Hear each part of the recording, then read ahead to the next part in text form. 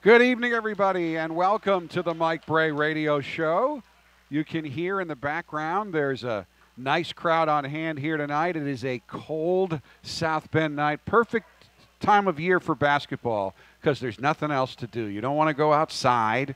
There are no distractions. You can just focus on basketball, and boy, this team has. They came into the week ranked 23rd in the AP poll, 21st in the coaches poll, but right now Notre Dame is one of just two undefeated teams already in the ACC. Notre Dame and Florida State are the only two undefeated teams. They are both in first place after a couple of thrilling victories, winning at Pitt in overtime, 78-77 on Saturday on a last second, actually 2 seconds left, three-point bomb from the corner by Steve Astoria.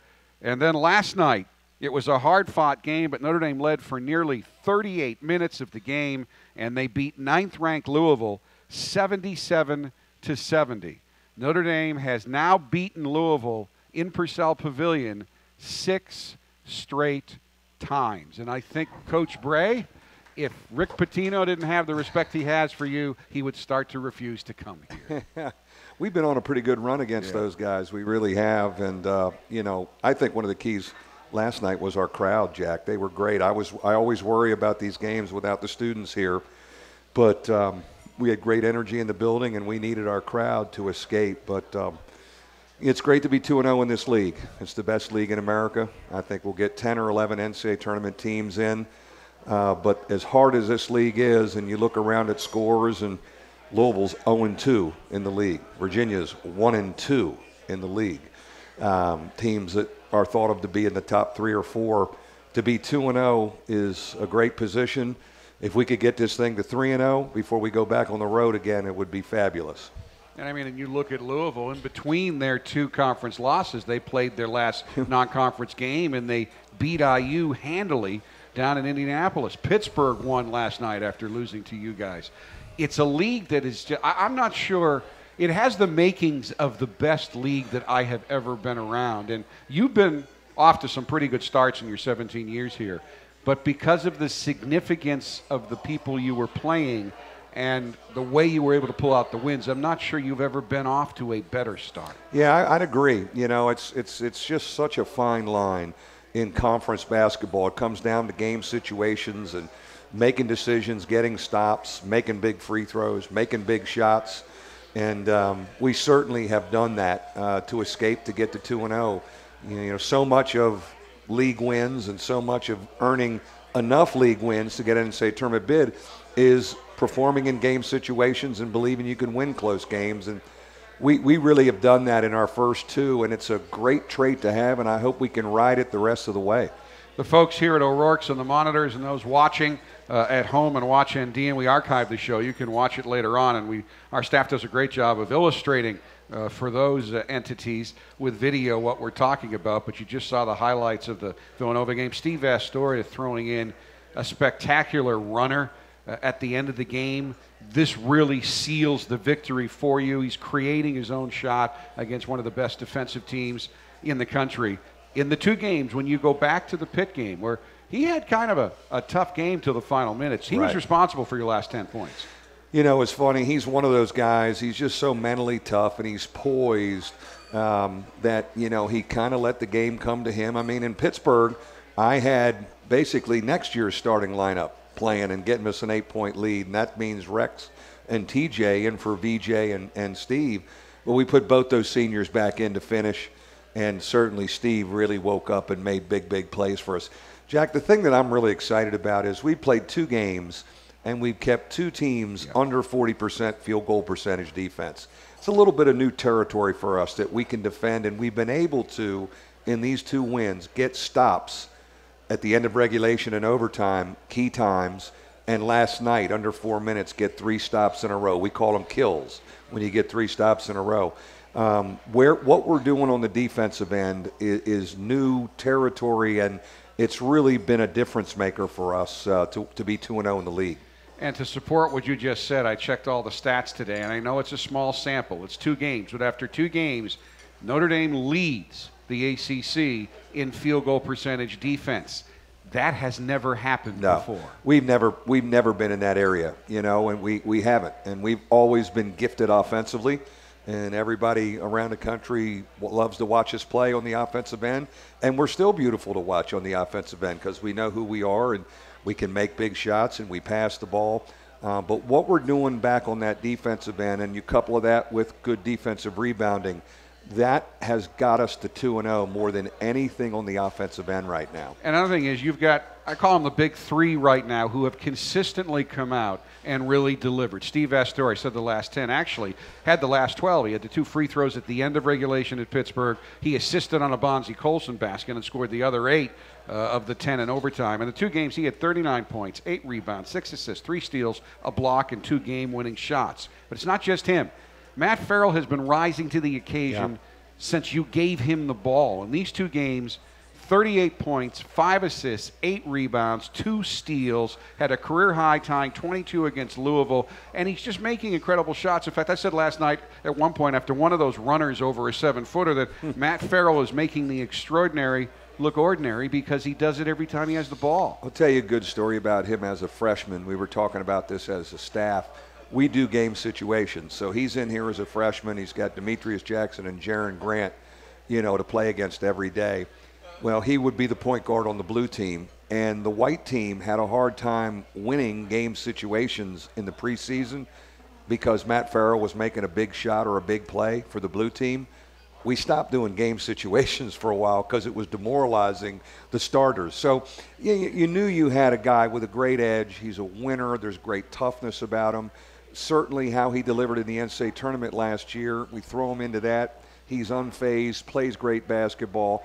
By June, it's his team. He took the ball. He was the quarterback, and he's really made us believe. There's no question with his play, his edge and his toughness and his belief, his teammates are more confident. And it's just a great story. It's a great story of a guy who's worked and gotten better and always wanted to come play at Notre Dame. His family they're big Notre Dame people, and so it's one of those great stories that I think a lot of people around the country root for a guy like Matt Farrell. In fact, his mom and dad are here tonight. Thank you for coming. They have been great supporters of this program. And I think one of the reasons a lot of folks picked you for 7th in the ACC was they figured, well, you lost Demetrius Jackson, and who's going to replace him? Yeah. And Farrell has been just as good and at times more consistent. Well, what's interesting is we've lost 2 point guards to the NBA.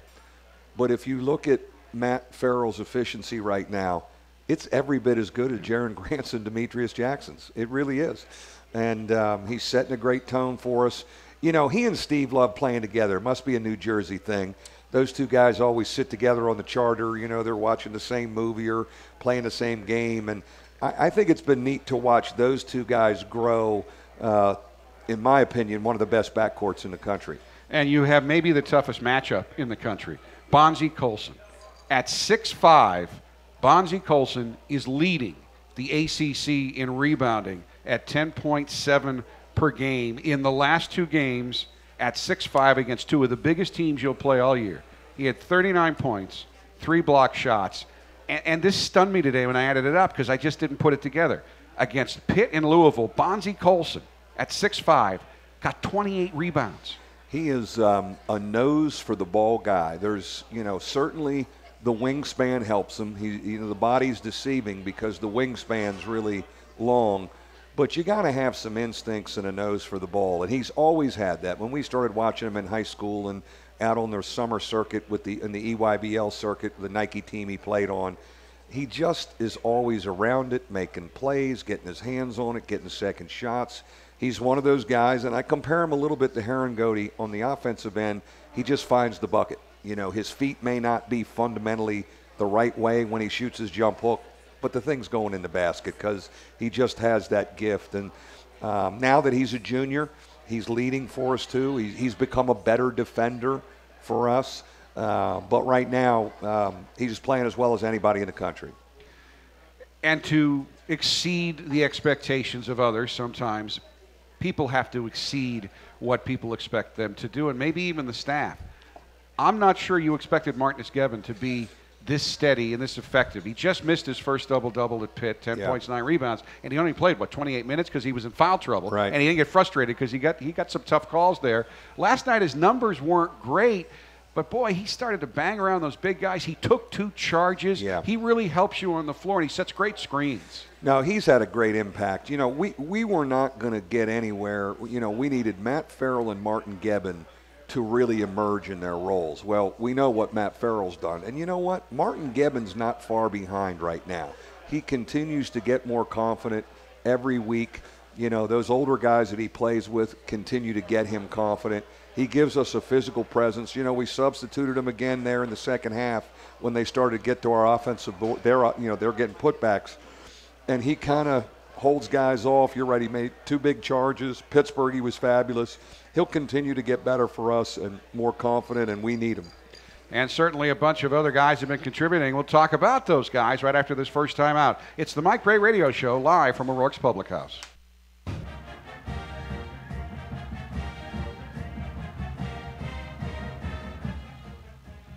Welcome back to the Mike Brey Radio Show live from O'Rourke's Public House. We talked about guys who are putting up big numbers, other than Martinez, who is being very effective, but you've got a couple of other guys who have been real keys to this team in Rex Pfluger and our guest tonight, so we can save some of the praise to when he gets up here, but TJ Gibbs. They were critical of the Pitt game in particular. Those 2 guys give us a real toughness, and we know, Rex did that for us last year.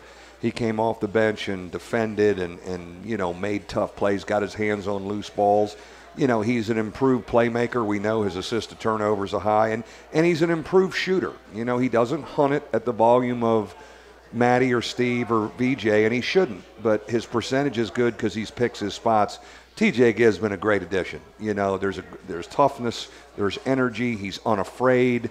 I like playing him with Matt Farrell. I think we can still keep looking at more and more of that because that's effective. And of course, when you think about next year's starting lineup, that's a pretty good lineup with Farrell, Gibbs, Pfluger, Colson, Gebbin, when I think forward. Matter of fact, that was the group on the floor that gave us an 8-point lead second half of the Pittsburgh game. So those 2 guys, defensive ability, intensity, energy, they got ability to drive the ball, toughness.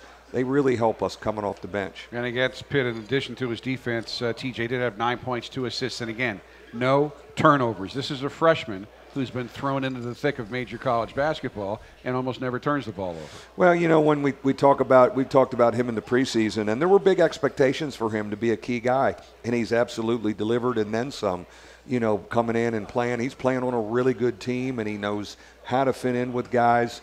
But, when you're the youngest of 3 and the 2 older brothers are pretty good, real good darn players, and you have to play one-on-one against them, and you got to fight for your food and everything. There's a toughness about him, I guess, being the youngest from that family. Again, it's that New Jersey guard thing. I got this New Jersey guard thing going on. Vastoria, Farrell, Gibbs. I need to go back and get some more New Jersey guards. Who else has pleased you to this point? B.J. Beacham has played well for us. He has not shot it well or maybe got as many shots lately. But for him, I think we can tend to overanalyze him on the outside. We certainly don't on the inside. He's a guy that has to get it coming through our system. When we break down, he's a guy that gets it in transition a little bit. He's not a guy that's going to just create it off the dribble. I thought last night he did a good job of not forcing anything, moving the ball, and then defending on the other end, even though shots weren't going in. That's a senior. That's a guy that was all about his team winning. He's going to have big nights, and there's other nights, he's not going to be getting 15 or 18. But, I think all our guys, not just VJ, understand we have different ways of scoring the ball. And one of the points I made to him today is you see a lot of teams that will take bad shots. For the most part, we don't take bad shots. That's really helped us. And that's guys knowing who they are and believing in how we play on the offensive end. And you mentioned to me before the show that the reason he didn't take more shots last night was he didn't get many. Louisville, number 1 3-point field goal defensive team in the country, and they treated him like he was leading the league, and he's been shooting it very well throughout the years. It's just his numbers have come down enough that he's not ranked, but they wouldn't give him a shot. Well, one of the reasons we got great drives last night was they really hugged our shooters. VJ really took a guy out of the play almost every offensive possession. You look at some of the drives that Matt Farrell, Steve, and even TJ Gibbs had, there was really nobody in the paint once they got by their guy because they were so aware of three-point shooters. Well, you look at the tape, it's a guy hugging Beecham over in the corner because he was told, don't help off of him. So, I was trying to tell him today, you kind of did your job on the offensive end by keeping a defender away the whole game. You won points in the paint last night against a huge Louisville team. 2 6'10" guys in the rotation, the 7-footer in Mahmoud, who's a heck of a defensive influencer on the floor for them. You won 34-32. You got to the line 25 times and you made 22. And you go back to your 2 disappointing losses because they're games against top teams you thought you should have won. You only got to the line 6 times against Villanova, didn't get to it many times against Purdue, got dramatically outshot at the line, and you weren't playing the same way. And I know you made a decision to emphasize attacking the basket after you lost to Purdue. Yeah, I think we can drive the ball more. We're such a good shooting team that maybe sometimes we'll settle for jump shots, and I don't want to tell good shooters to turn one down because, we're confident from out there, and it's a great weapon. But I think sometimes after movement where we can just go, and we got hand checks, we got into the bonus early in the second half because of drives. Steve's drives especially picked up a lot of team fouls to get us to the bonus. And anytime we can get to the bonus and get to the foul line, we are leading the nation from the foul line. It's an amazing weapon. Last night, it was a weapon. You're 13-2 with a virtually new coaching staff. Coach Swanigan and Coach Balanis are the only holdovers. But you've got Eric Atkins back doing all your dirty work, running the video and whatnot. You got Ryan Ayers and Ryan Humphrey. And I've seen you energized in a different way in practice because you got in such a rhythm with Martin and with Slow that a lot of times they just did their thing and you supervised it and you were the CEO.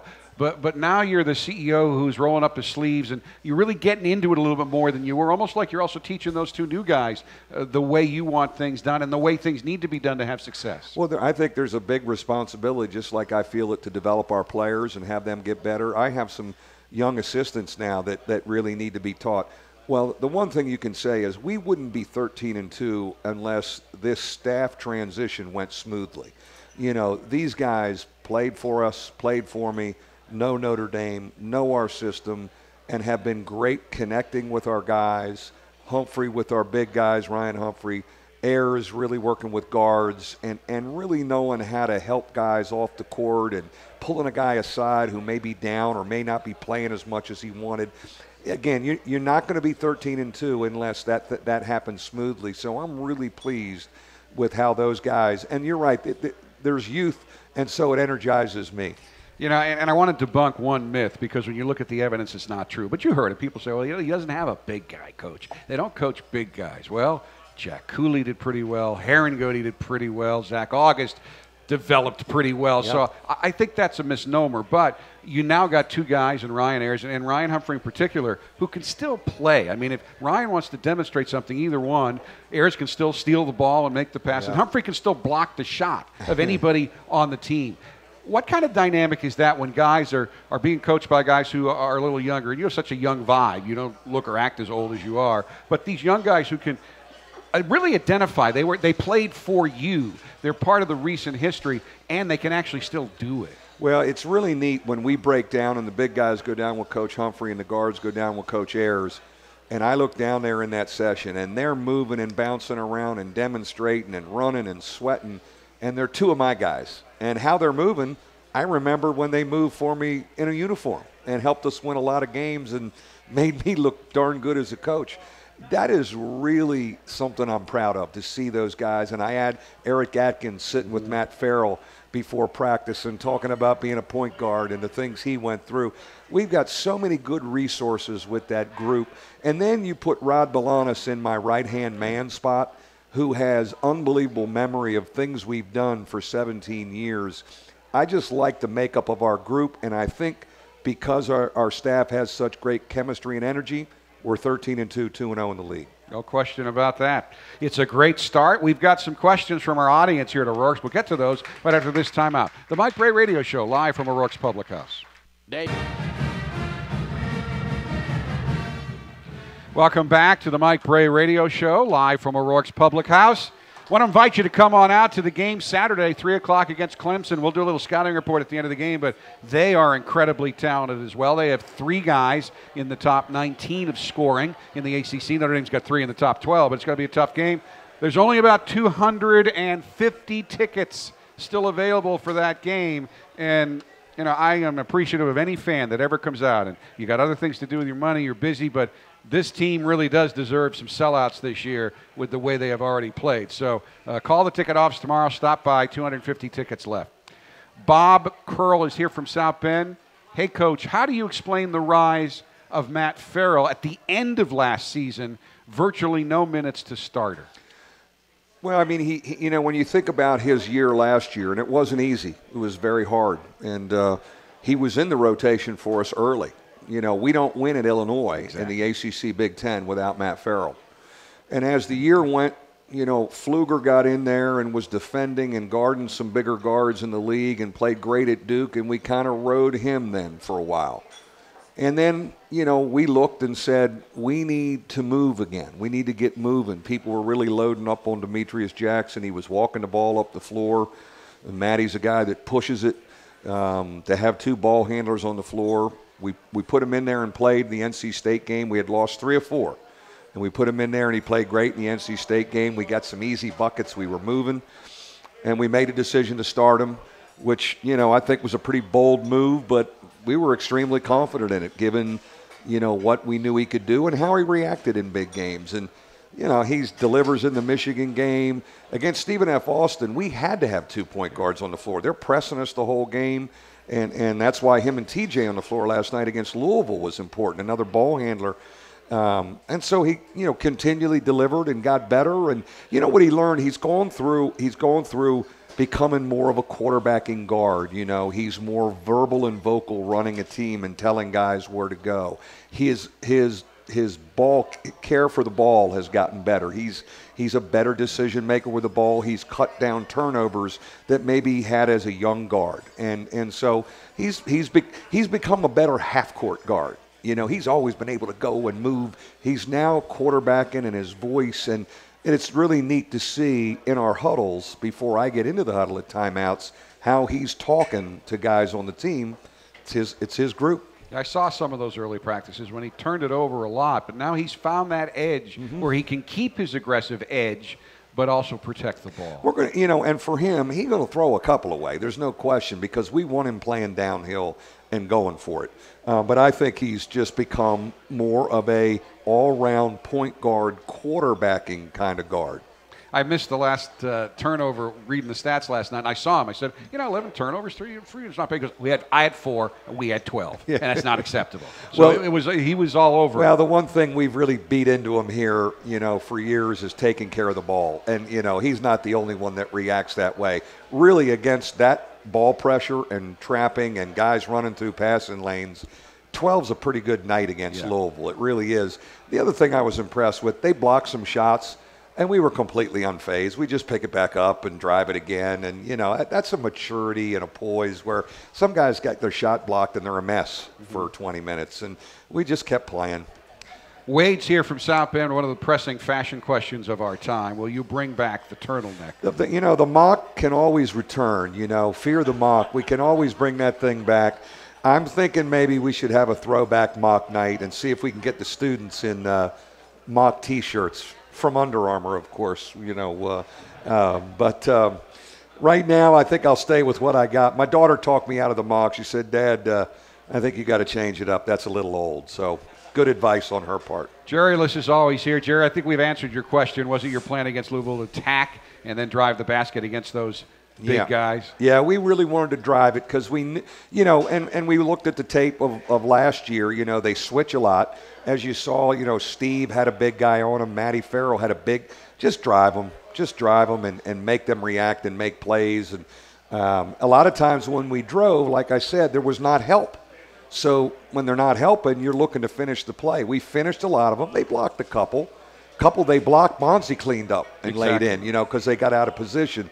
But I think that's something on Saturday we're going to emphasize again. We will emphasize that again is let's be ready to drive that ball because, it breaks the defense down, but we get fouled, and we get to the bonus. And if we can shoot free throws, that's a good thing for the number one free throw shooting team in the country. Another reason why you have the success you've had so far is this team's really coachable. And I was impressed with the game plan when you made a point of, when Louisville does that dribble, handoff, weave back, the big guys don't handle the ball that well. And you wanted to disrupt it, and you wanted to get in there and maybe turn those guys over. Ray Spalding, one of their 6'10 centers, had 4 turnovers. Dangadell has it all the time. He had 2 turnovers, and you held him 1 of 6 from 3. They executed that part of the game plan, and it really messed up Louisville in the half court. One of our great advantages is our basketball IQ. We really have intelligent guys, and we have intelligent basketball guys. So we can go walk through a team's stuff, and we were doing that some today with Clemson. And our guys can get a feel of it, and they can talk it out. And I don't ever go in with an exact plan. I like to run through some stuff and then ask our guys, what are you comfortable with there? Should we blow that dribble exchange up? Should we go under? Should we switch that? I like to hear them because they really have a great feel for who they are defensively. Our numbers say it. Another guy that's always here, Gary Rivers. What impact has the great bench play made in your decision-making in subbing people? Well, I think you're confident, really confident in 9 guys, those 4 guys coming off the bench. So you feel you can take guys out, your starters out, and get them a rest for the stretch run. And sometimes you feel like maybe at Pittsburgh at times I'm thinking, I don't know if I'm going to put Steve and VJ back in because we're playing pretty well. But then it was time to come back to your guys. And so I think it keeps us fresher. What our depth has helped us with the most is our defense. We're able to stay fresh defensively.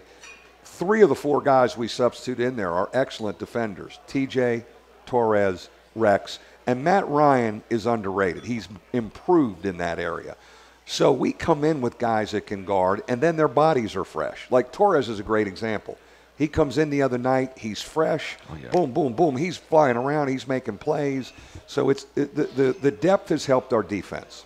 Austin Torres played 4 minutes last night. He had 6 points, 2 blocks, a steal, a rebound, and he didn't miss a shot from the floor or the free throw line. He was unbelievable. I mean, and he's going to get those short spurts, those short windows. And, and he's delivered, like last night was amazingly efficient, coming in, flying around. We need him to do that. And, the one thing I'm so pleased about with him is he's not a captain, but he is a strong leader of this team and always talking in our locker room timeouts. He only plays 1 minute at Pittsburgh. It was kind of Martin Gebbin night, and he plays 1 minute. But every huddle down the stretch, he's talking to Bonzi. He's talking to Matt Farrell. He's grabbing Vastoria. And I think because his head is so good in a situation like that, he can come back last night and play more and have really great impact. He knows who he is, and he's a very key part of things.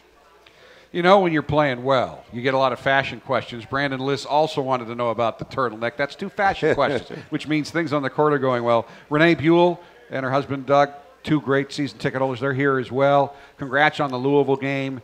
Did Coach Pitino have any interesting comments for you at the end of the game? No, he and I are very close. As you probably read, he coached me in a basketball camp when I was a rising senior, 1978, up in the Poconos of Pennsylvania. We've remained close, through the Big East days in the ACC. Rick had a son, Mike, who's a graduate of Notre Dame. So he has a special affinity to this place. Maybe that's why I don't think he can win here. I hope that continues. But he's always been really supportive of me. I like hanging out with him on the road. We give each other a hard time. We have a good relationship. He was very gracious and congratulated us. Folks, you can see more and sit closer at Fighting Irish basketball games with Vivid Seats. Visit UND.com/ticket exchange, the official ticket marketplace of the Notre Dame Fighting Irish. The Notre Dame Ticket Exchange powered by Vivid Seats. When we come back, we'll introduce you to T.J. Gibbs.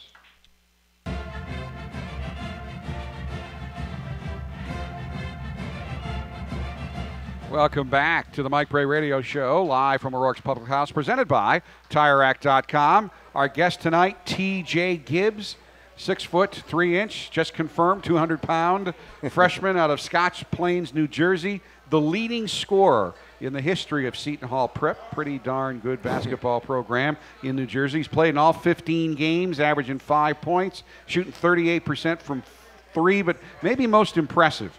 He doesn't have enough assists and turnovers to be ranked, but his assist-to-turnover ratio is 4. That would lead the league if he had more. Matt Farrell right now is 8th at 2.3.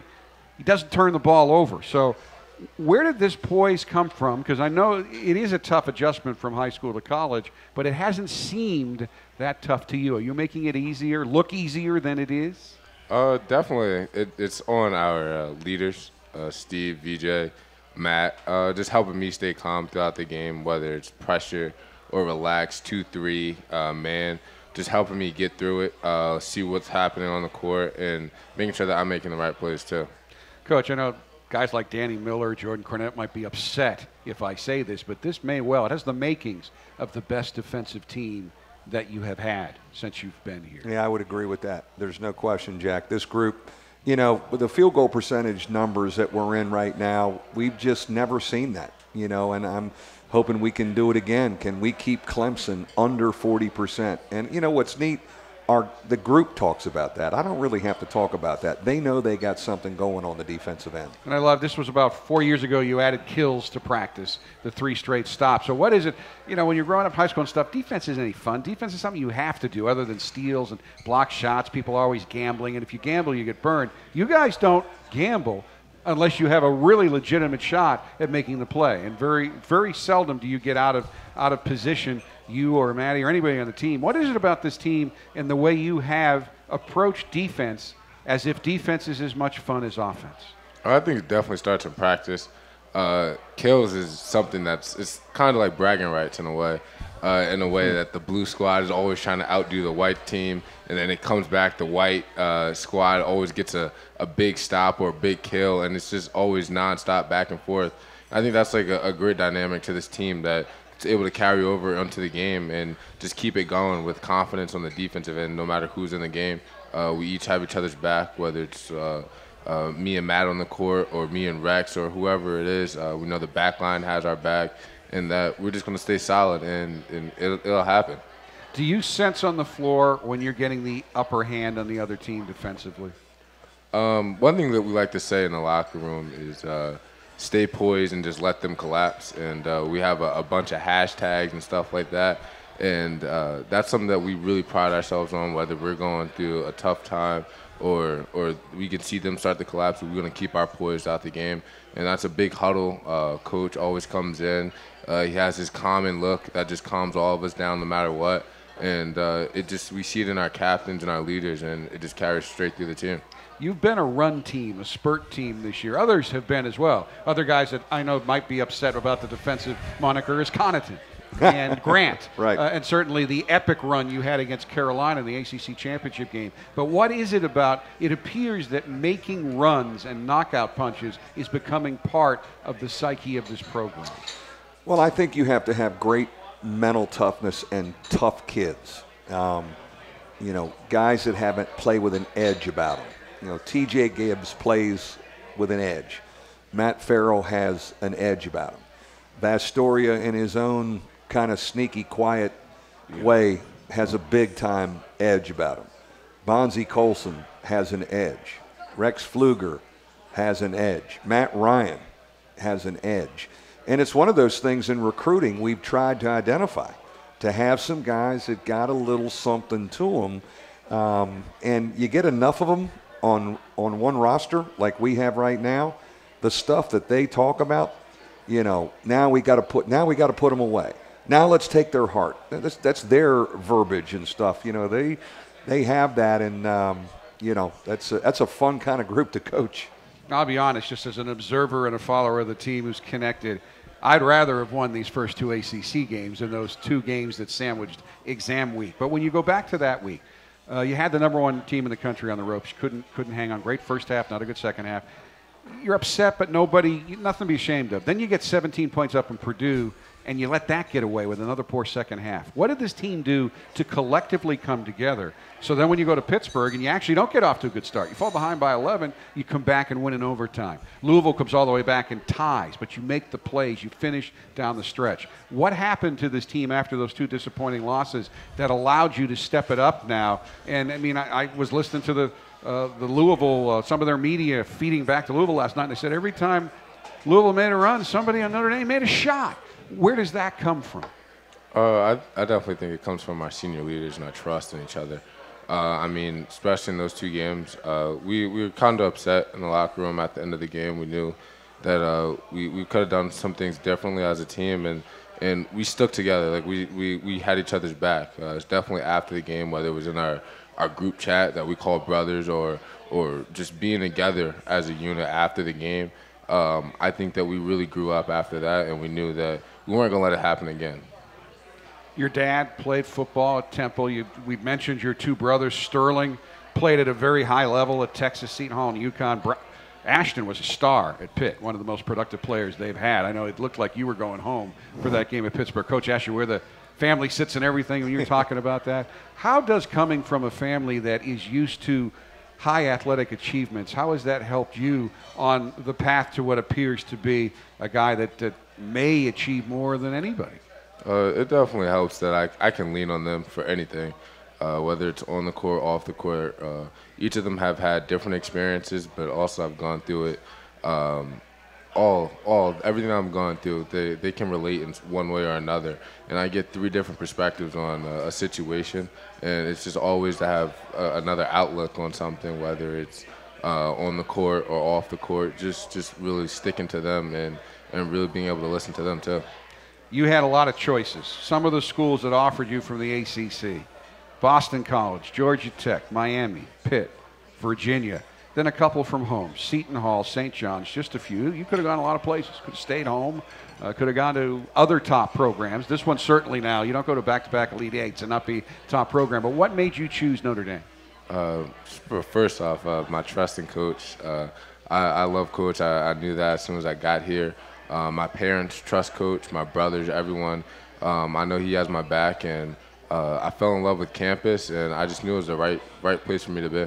Now, it's hard here. Academically, it's hard, and even the announcer will hear rumors if somebody is struggling. The team, 3.1 GPA average, I heard no rumors about anybody. So you've stepped in to maybe even a harder adjustment and have handled it with great success. What has that been like for you? I'm going to brag on his numbers a little bit specifically. We have never had a freshman carry 18 credits in his first semester like TJ did. Wow. And he got a 3.0. That has never happened in my tenure. So he's a man off the court, too. I'm impressed, but my brain's going, are you insane? 18 credits. Yeah. That's incredible. So what do you think? You're in first year of studies now, although with 18 credits, you might be in second year of study after summer school. What do you think you're going to major in? Film, theater, and television. Okay. That's something I've always wanted to do since I was little. This is a great place to be. This is a great place to start. And just love being in front of the camera and just showing my personality. You got my replacement. He's got a lot of personality.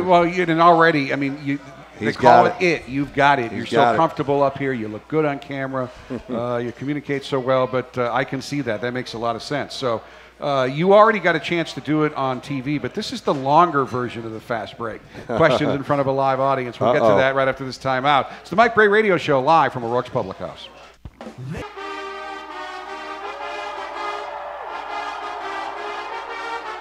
We're back with Coach Brey, TJ Gibbs. He's already done this once for TV, but only for 60 seconds. You can expound a bit, but who is your role model? My dad. Just growing up, just watching him and just and watching him go to work every day and just go through everything and just always keep a positive attitude just made my outlook on life that's that much easier and that much better. One thing the public would be surprised to learn about you. I love to sing. I mean, I'm probably not the best singer, but I can definitely hit a tune or two. I'm just checking with your young friend. lady over there says that, yeah, you can sing. Okay, all right, we got it verified. Twitter or Instagram? Definitely Twitter. Good, because most people say Instagram makes me feel old. All right, that's good. Favorite NBA player? Kyle Lowry. Favorite part of practice? Definitely getting kills. Worst part of practice. Always getting killed or letting the other team get a kill. Best part of your game. Sharing the ball, attacking. Part of your game you need to work on. Being more vocal, being more of a leader. Which is better, knocking down a key three, dishing out a key assist, or coming up with a big steal? I'm going to go with 3 so you can celebrate. One thing you always hear from Coach Brey in practice. Don't get killed. Who's going to work harder today? And always go as hard as you can. Looking for some comments on the former Irish players on the staff. Ryan Ayers. Shooter. A great shooter, knockdown shooter. Just someone to learn from. Eric Atkins. Pesky guard, who's always Pesky. who always gets after it. I assume you played one-on-one with him a little bit. Yes, yeah. Does he still have it? Yes, he does. Okay. Yeah. Ryan Humphrey. One of the most athletic people I've played against. Harold Swanigan. Ooh, that's a good one. He seems like a tough big man who I would love to play with. Have you ever shown some of the screens that Harold? Some night you got to show these Well, guys. we've never shown them, but we talk about them. We probably should pull out the tape. No one set more illegal screens in his career than Harold Swanigan. There's still guys in concussion protocol. It was like MFA. People didn't get up. He laid them out. Especially, unfortunately, against Seton Hall. He laid some folks out laid for them Seton out. Hall. Oh, my goodness. He did. Player on the team most like you? I'm going to go with Bonzi. Okay. Yeah, definitely Bonzi. It's not really a team of nicknames, but is there a best nickname on the team, and who has it?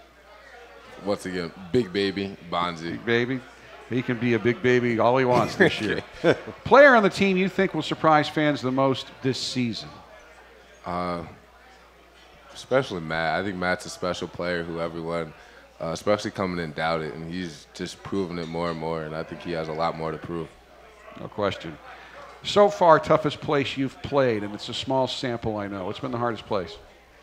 This is going to be a surprise, but I think Villanova at Prudential was like a true road atmosphere. Mm-hmm. I agree, and it it was was. actually a little bit more intense than Pittsburgh, in part because they're the defending national champions and ranked #1. But there's no way that was neutral. You got to make that clear to the committee. It was not neutral, and you almost beat them. Best defender on the team? Steve. Best leaper on the team? VJ. Best dunker on the team? Me. Worst dunker on the team? John Mooney. Best dresser on the team? Me. Worst dresser on the team? John Mooney. Moon. Best singer on the team? Me. Worst singer on the team? John Mooney. Best comedian on the team? I'll up me. All right. I think he's right on that from what I've heard. And our competitive question with Coach Brey for the year, beard growing competition. Who wins, you or Coach Brey?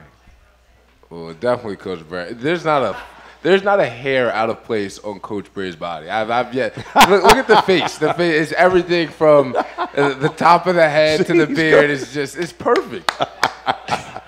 A strange turn of events here Saturday. TJ Gibbs is starting instead of outstanding job. Thank you You're very the best, much. man. TJ Good job, Gibbs, baby. everybody. We'll be Good back to job. wrap things up right after this timeout.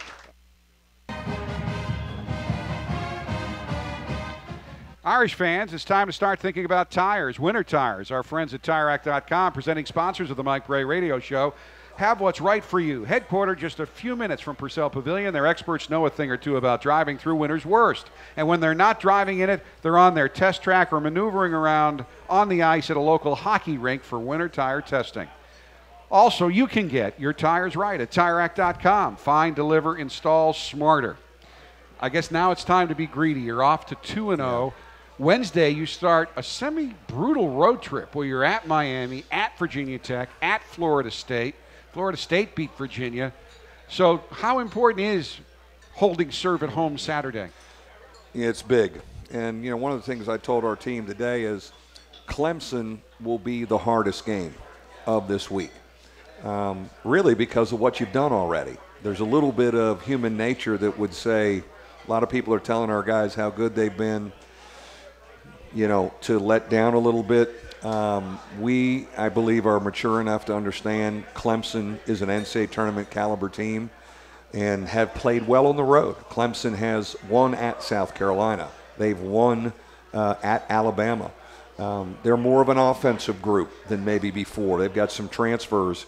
We expect another knockdown drag-out, and to get to 3-0 in the first week of the league would put us in a heck of a position before a brutal road trip. And they just lost to Carolina at home in overtime, a game they thought they should have won. Yeah. And you really can't sneak up on anybody. In fact, a lot of people said last night was an upset. I definitely subscribe to the old Al McGuire. There's no upsets at home. But you were actually favored in the game. So any doubts people had about Notre Dame are gone. Everyone's going to approach you like the team that has made 2 consecutive Elite Eights and is a candidate to do it again. Yeah, there's no question. I mean, we're a great scalp for somebody now. But, Clemson's a good scalp for us because they're a top 50 RPI team. Here's the example of the great power of our league. I think we have 9 teams in the top 50 of the RPI. We're at like 24. Clemson maybe 37. So, top 50 RPI wins are great for your NCAA tournament resume. All right, Coach, thank you. It's a 3 p.m. tip-off Saturday. About 250 tickets left, so hopefully you'll sell it out. Cheer on this Irish team as they try to go to 3-0 in the ACC this season. Our thanks to TJ Gibbs, who did a great job as our guest tonight, and all of you who made it out on a cold, wintry night to watch our show tonight. And also thanks to our great staff who got us on the air and presented a great product. So until we're gone for a couple of weeks, we're off next week. We're back in 2 weeks. Until then, thanks for listening, everybody, and go Irish.